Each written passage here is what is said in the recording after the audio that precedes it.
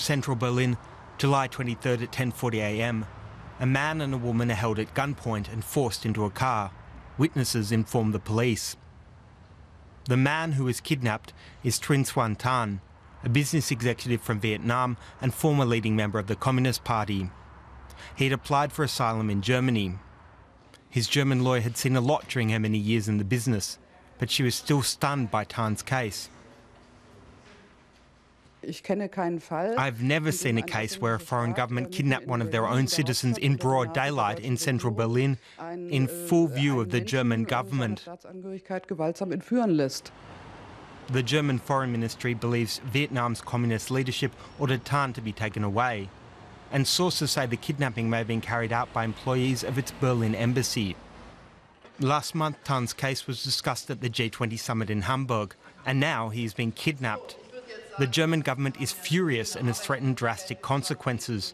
German-Vietnamese relations have hit a low point. The kidnapping of Vietnamese citizen Trinh Xuan Thanh on German soil is an unprecedented and serious crime against German law and international law. The government of Vietnam sees the situation as a very big misunderstanding and regrets the German reaction. It believes that Thanh is a corrupt businessman and says he's now given himself up, according to a spokeswoman for the Foreign Ministry. Vietnamese state television has now broadcast a statement by Thanh echoing the ministry. He admits he went underground in Germany and says he regrets fleeing. During my escape, I wasn't thinking maturely and decided to hide.